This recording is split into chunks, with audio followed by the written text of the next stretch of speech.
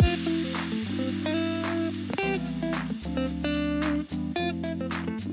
friends, hello, hi, how are you? I hope you guys are having an amazing day today. Hello and welcome to Yass or Pause. Hi, so first of all, candle of the day. Today we're burning the Oliver and Stella candle. I love them. They're so cute. I just wanted them to be near me today. Anyway, hi. So today's video, as I already said, we're doing a Yass or Pause. Super excited about this. We're just going to go through, talk about some new makeup. Will I buy it? Won't I buy it? Probably won't. And yeah, let's jump right into it. The first thing I want to talk about is the new Fourth Ray Beauty body milks. First of all, hate the name. I don't like the face milk either. I just think that putting milk in the title of anything makes me instantly grossed out. I just think of like expired milk. Like I don't like that they call everything face milk and body milk, so I hate the name of this. But I actually think that this is really cute. I actually have a couple of the face milks and genuinely do, while I hate the name, enjoy the formula, enjoy the concept, and they make my skin very soft. I can't really speak to if they do anything other than make my skin very soft, but they exceed in the one thing that I personally care a lot about. So I actually want these, but I haven't bought them yet, mostly because the price point is $18 and that just feels like a lot. Like, I don't know if I'm just so used to ColourPop being dirt cheap, so I'm like, ooh. Over $10? Like what? Also, you guys know anything with coconut and avocado I'm like obsessed with. I think they look really pretty. You guys know I'm obsessed with lotions and anything that makes my hands soft. So I'm about these. I think they're really cute. I think the packaging is really cute. Overall, I actually really like the Fourth Ray aesthetic. Now that their stuff is relatively basic in formula, I actually think that's kind of a good thing. I appreciate that I know that I can use this and it's not going to like break me out or make my skin sensitive or do anything weird just because the formula is typically so basic for a lot of the Fourth Ray Beauty stuff. And I think for how basic it is, the price point is really fantastic because it's not like they're trying to be this bougie luxury brand. They're making their stuff really affordable, and while it's a pretty basic formula, it does the job. This isn't really makeup, but Kathleen Light is coming out with these new shades, and I'm not the biggest nail polish person. I typically I have some Holo Taco stuff because I love how pretty it looks, especially on my toenails. I think it looks really pretty for toenails. That's such a weird sentence, but I think it does. I think it looks so cute, and like, I just love how like sparkly it is. But I normally will just buy very cheap nail polish because I am a very anxious person and I pick off my nail polish like it's my job. Like I truly will paint my nails probably every 3 nights and it will be completely gone from the 3 nights before because I pick at my nails so much. So I normally stay away from this type of stuff because I'm like, okay, why would I buy expensive nail polish? I'm gonna pick it off. However, she made my absolute favorite color into a nail polish, and that is this more purpley blue one. For those of you that don't know, my favorite color is periwinkle, and this is like the perfect periwinkle mixture. I think I'm probably gonna buy all 3 of these just because these are some of my favorite colors, and I've never seen my favorite colors like this in a nail polish. I just picture that purpley periwinkle color with this sort of like glittery top coat over it, and I think that's gonna look absolutely stunning. Normally not about that, but I think it's okay to make exceptions when it's like your favorite color, because this is legitimately my favorite color. Like I think it's so beautiful and pretty. Okay, let's talk about this. This is the new Tartelette palette, which they made it bigger, which, okay, I bought this palette. I bought it. I'm wearing it on my eyes right now. It was a really strong moment of weakness where I just saw it and was like, that is perfect. I think it's because I love the Tartelette in Bloom so much, and I've wanted a pinker version of the Tartelette in Bloom for so long that to see that they finally did it, I just got incredibly excited.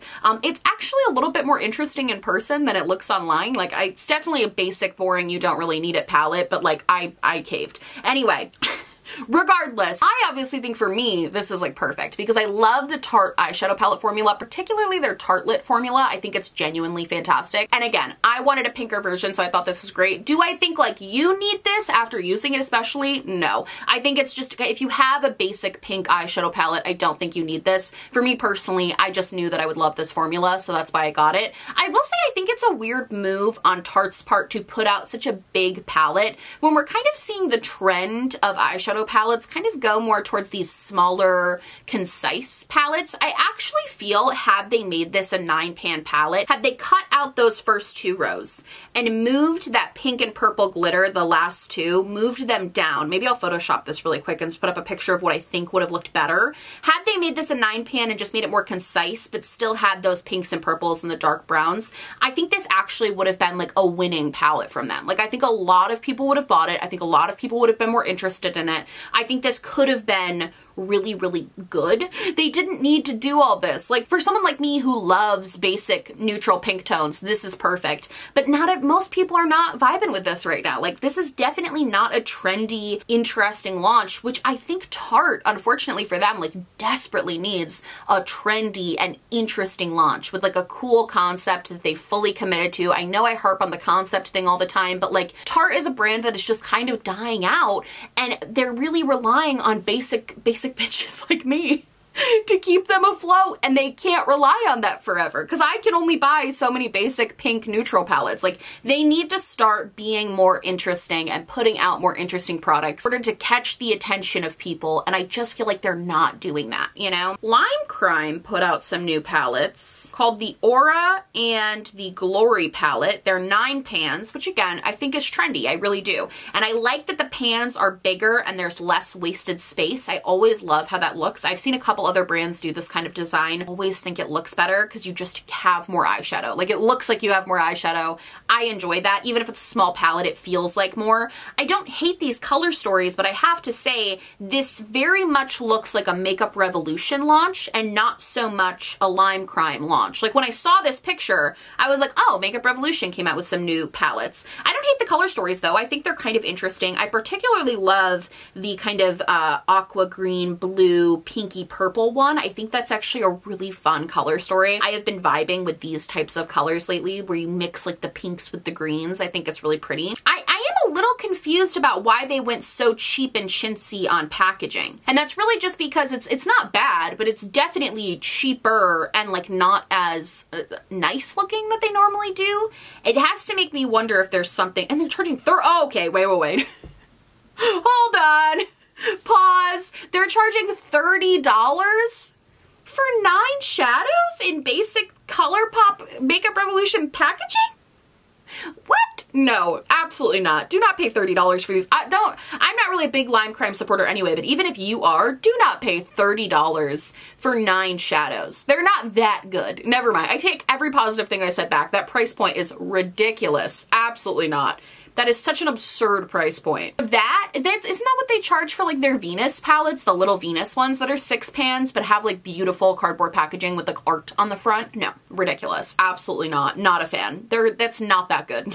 I do want to say, a Rare Beauty came out, I did a tutorial on these already, so I got them in PR, but they came out with these cream blushes, liquid eyeshadows, and these like gloss bomb things. I have to say, I know everybody always gets obsessed with the blushes from Rare Beauty launches, but there's always a product from their launches so far that I love that I see nobody else raving about, and I don't know if it's because like it's not actually good, but I feel like it is. They came out, those liquid eyeshadows are bomb. The one eyeshadow ready to go out the door, pop it on, blend it out, boom, bada bing, done. Genius. I love those liquid eyeshadows. I've used them multiple times now. The whole concept behind them is so genius to me. I'm obsessed with those cream eyeshadows. I think it's such a good idea. And I also love pairing it with the corresponding like balm. I think the lip gloss balms are actually amazing. They don't have the longest wear time, so you definitely have to be reapplying, which I can understand why that would annoy some people. Personally, with like a gloss or a balm, I plan on reapplying anyway, but my lips are small and everything falls off of them.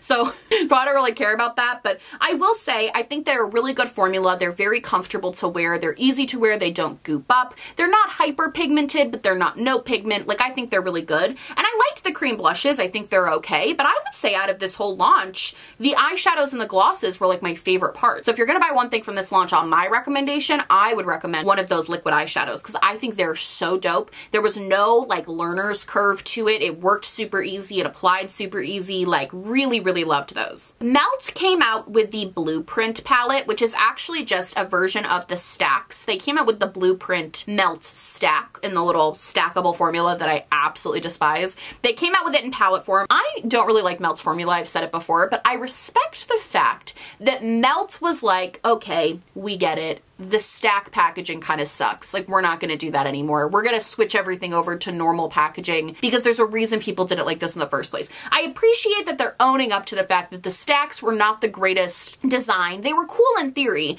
but just in practice, they were not practical. I appreciate that they're owning that and just switching everything over to palettes. And I think this palette's cool. I'm not going to buy it. I don't really need anything like this, and I'm not a big fan of the formula, but you know, it's whatever. I think Melt has some, they have really like amazing launches, and then some of them, and I'm like, oh my god, the concept, the execution, like it's beautiful. And then they have some like this where I'm like, meh, you could have just made a full-on blue palette. Like, I think people would have liked that more than adding in, or like a blue with that pop of orange. That would have been sick. Like, instead of that red, had they put like a neon orange there or something crazy, I think it would have just stood out so much more. And Melt, I feel, is the type of brand that can get away with that.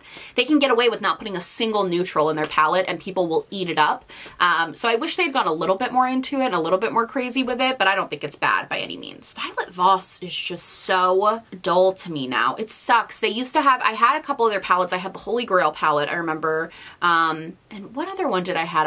I had the Holy Grail, and I had some random one that I got on Poshmark in like 2016. I bought it on Poshmark. It might not have even been a real palette, I don't know. But this Wildflower palette, it's just boring. Like, I don't know. It's just kind of dull. Like, it's not bad by any means, but it kind of reminds me of the Tartelette palette, just a smaller version. Those shimmers look pretty, but for some reason, something about this just does not appeal to me. I wish Violet Voss, I said this 2 years ago, and I say it again today, I wish Violet Voss would stop making eyeshadow palettes. I wish they would start branching out into other aspects of makeup. I know they made a face palette, and they might have some blushes, but I wish they would start making bronzers, blushes, highlighters, glitter glues, like just expanding into face powders. Like, I wish they would start expanding their range past eyeshadow palettes, because at this point, this is just a mini version of the Holy Grail palette. Like, they've done it all because they have so many eyeshadow palettes out. Like, lip glosses even. Just, I wish they would go past making eyeshadow palettes, because I feel like the only thing I ever see them release are these palettes, and it's getting to a point where it's so repetitive from them that it's like dull to see. Even though in theory this is like not a bad palette, it's cute, it's neutral, whatever.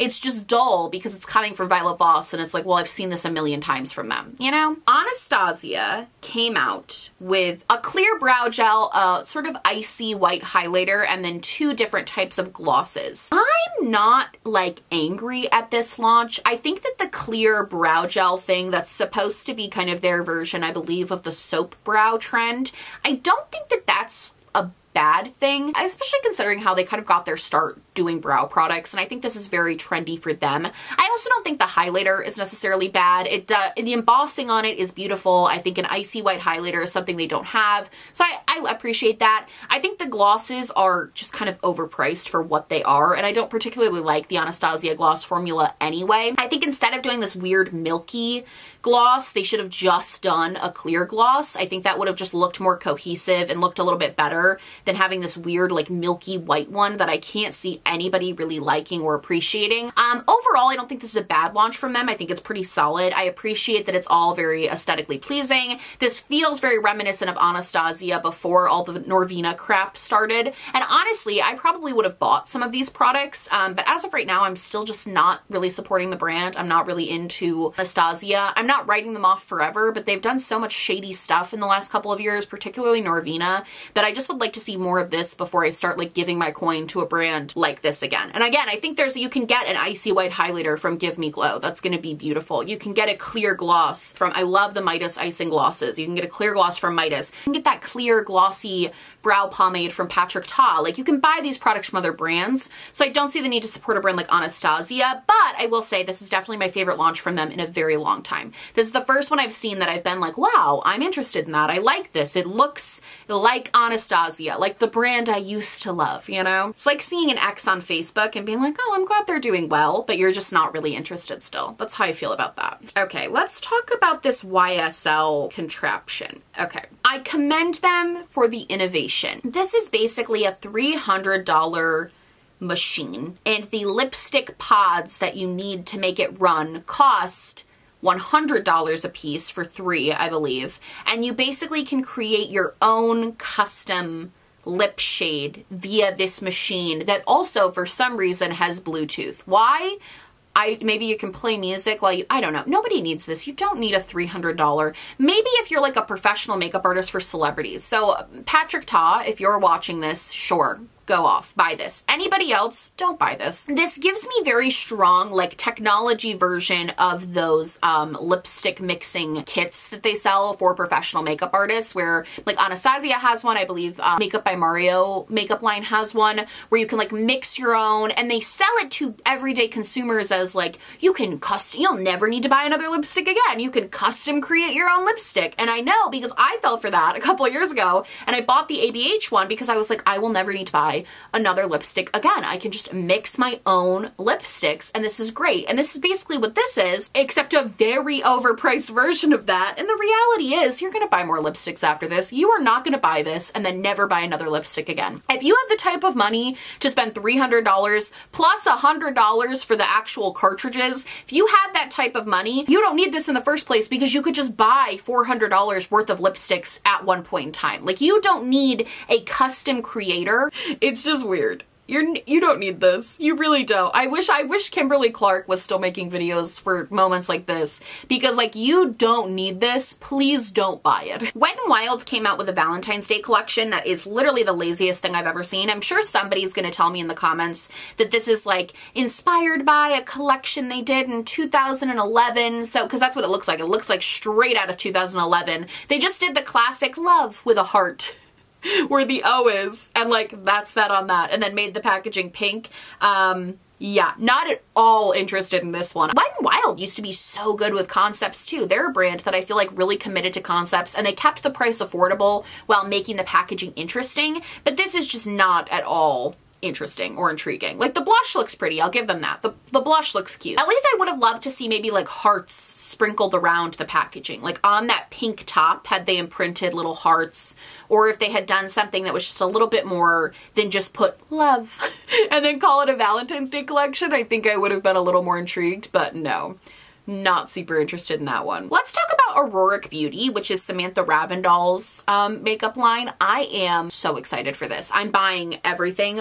Well, that's not true. I'm gonna buy the Glow serum thing, which I'm assuming is kind of her version of the Charlotte Tilbury Hollywood Flawless Filter. And I'm gonna buy all of the cream and shimmer shadows just to try out. I'm gonna do a full review. Very, very excited for this. I think a lot of people were a little shocked by the price point, and I get that, because the price point was a little bit like, oh, that's a little bit, that's kind of a lot. Like, the $39 each for those shadows does seem like a pretty steep price point. But I will say, if the quality is anything like what she showed in her videos, which I'm assuming it will be, I think that the price point makes sense. It seems like she really went out of her way to make this an ethically sourced brand. And the problem is, which what kind of sucks, is you can't really do ethically sourced things without making the price point a little bit higher. So I think for what she's trying to do and the mission of her brand, the price point actually makes a lot of sense. And I also think she's definitely trying to be a luxury brand. She's not trying to say that this is a more affordable or drugstore brand. She's marketing herself as a higher end luxury brand, which there's a market for, so okay. And honestly, because it's from Sam, like, I have really high hopes, because she just has such good taste in makeup that I feel like anything that she creates is going to be incredible. I think because of her really good reputation in the beauty space, that makes me trust this launch even more. Sometimes with influencer brands, I want to wait and see reviews before I make a decision, but with her, I feel very confident that I'm going to like and enjoy the products that I get from her. And I think the products she actually ended up creating are very trendy, very on par with what people are wanting right now, but also things that don't have a lot of dupes to them. Like, you don't see a lot of this cream to powder stuff. The only thing I can think of off the top of my head is Tom Ford for those shadows, which are way more expensive than these. And you also don't see a lot of these more glowy kind of filter-like Glow Lust. Besides, the only thing I can think of is the Charlotte Tilbury one. So not a lot of competition for these products, which I think was also very smart on her part. Next, let's talk about the Animal Crossing collab. Now, I actually like this collaboration, but there's kind of a catch with ColourPop. I'm struggling with ColourPop right now because a lot of people, particularly in the Black community, have been speaking up about their lack of inclusivity. And it's been being talked about for a while. It kind of seems like they're not doing anything about it. Like they're just blatantly ignoring the criticism. And that kind of came to a head with this collection, where it would have been very easy to make this an inclusive collection. Like it would have been very easy to make these blushes either a lot brighter or a little bit deeper so they could actually appear on deeper skin tones. Because as it stands, these blushes will not appear on anything darker than like my skin tone, which is not okay, especially considering it's not just this one launch, it's consistently across the board. None of their blushes work for deeper skin tones. And again, with the eyeshadow palette, I saw a girl on Twitter, if I can find the picture, I'll put it right here. I responded to it because it was so amazing how like making small tweaks made it 10 times more not only inclusive but just looked more interesting. Like I don't think this was a bad collection by any means. I don't think it was poorly done. It doesn't feel as lazy as some of their other collections have in the past, some of their other collaborations. Feels like a lot of thought went into it, but it feels like a lot of thought went into it for white people and not necessarily people with deeper skin tones. Let me know what you guys think about that down below, because I'm really starting to get done with ColourPop at this point. I really am. I'm debating asking to be taken off of their PR list just because I feel like they're getting into that territory of a few other brands I've talked about where it's just, there's never, it kind of feels like Hourglass, where it's like there's just never inclusivity, and even attempts at inclusivity, like we could talk about the Wild Child collection, it felt lazy, half-assed, thrown together. And even those blushes, like what are those? Those are blushes for deeper skin tones. Feels like they're trying to give the Black community this like token collection just for them so they'll stop complaining about the lack of inclusivity, and then they're going to go back to producing like Candyland collections and stuff that doesn't work for them. At what point is this blatant lack of inclusivity, despite knowing the problem, enough is enough, you know? Especially given that we know ColourPop can go from an idea to production in 9 days. And this problem has been going on for over a year with them. So it's not like they couldn't have done something within the span of like a fucking month if they wanted to. I don't know. Let me know what you guys think down below. I've been kind of watching the situation unfold to see how things happen, but it just seems like Amanda has a really fantastic video on it that I'll link down below that I think really sums up kind of what people are feeling and thinking about the whole situation, and I really appreciated her video, so you should go check that out down below. I want to give a quick shout out to Angelica Nyquist here on YouTube. She came out with a new collaboration with Kaleidos. I am getting this in PR and I am going to do a talktorial on it. I am so excited for her. I think this is just such a good representation of her and her channel, and I think it looks beautiful. The packaging is stunning. The whole idea behind this of like Club Nebula I think is so fun. I know that their eyeshadow formula really never disappoints me. It's a beautiful formula that I really enjoy. So I am very excited to get my hands on this and to play with it and do a talktorial with it. So I'll have my thoughts up soon, but I just want to give a shout out because I love Angelica. She's one of the first people ever on YouTube to shout me out. She's genuinely such a kind-hearted individual who just loves makeup and gives some of the best and most honest and thorough reviews on indie makeup particularly. So I think this collaboration is just a match made in heaven. It's perfect. So I'm really excited for her. Finally, let's talk about this. Ugh, I want this so bad, but I'm not gonna do it. I want everything from this Natasha Denona Valentine's Day collection. I know that it's a little bit basic. The duo of the blush and the highlighter makes me want to cry. I want it so bad. It's so pretty, and I love the Natasha Denona highlighter formula. I love it so much, and the blush is gorgeous. I also think the eyeshadow palette is actually really pretty. I'm not going to buy it because small palettes, especially ones that are physically this small, just tend to get a little bit lost in my collection. But really the most tempting thing for me is that blush and highlighter. I love that she didn't come out with another palette that was like a 4-pan. Those were so expensive and they felt like a lot, and it was just like, I didn't end up using half of it. I only used like one part of it. So that's why this is particularly tempting, is because I would use that blush and that highlighter, but the reality is, and I'm wondering if this is the reality for a lot of people, I just do not need any more blushes or highlighters, no matter what formula they are, no matter what color they are, no matter any of that. I just don't need it. I don't need any more blushes or highlighters. It would have to be something really groundbreaking and show-stopping for me to be like, yes, I need you. Like, I need to spend my money on you. And this just isn't, unfortunately. As beautiful as I think it is, and as much as I think I'd get some use out of it, I think at this point in time, for me at least, in 2021, is going to be a year of like using what I have instead of just buying the new stuff. Because the reality is, I probably won't use this as much just because I already have some beautiful highlighters I love. And I also have the Natasha Denona Super Glow highlighter, which I love, in this almost exact color. It's like a pinky, frosty color. And I adore that highlighter, but I already have it. I don't need this one too, but it is beautiful. I think overall this collection, again, really on trend. I believe that's a cream blush. Is, you know, very on trend. I think the smaller eyeshadow palette with a more concise sort of color story, very on trend. I think the embossing with the hearts is actually adorable. This is the type of packaging I'm talking about where it's like you committed to a Valentine's Day theme. This is what I'm talking about. I don't think it's bad by any means. It's just not something I need, unfortunately. But it's, that's like the worst part. That's like one of the harder things to admit to yourself, is when like you want something and you think it's beautiful, but you're like, I don't need it though. Anyway, I love you guys so much. I hope you like this video. If you did, please like and subscribe, or just subscribe, or do neither. Honestly, just so happy you're watching me. Thank you so much for being here. My merch, my social media, and everything I'm wearing on my face will be linked down below, along with my little social justice corner that you can go check out. Go see some, you know, links to organizations you can be a part of.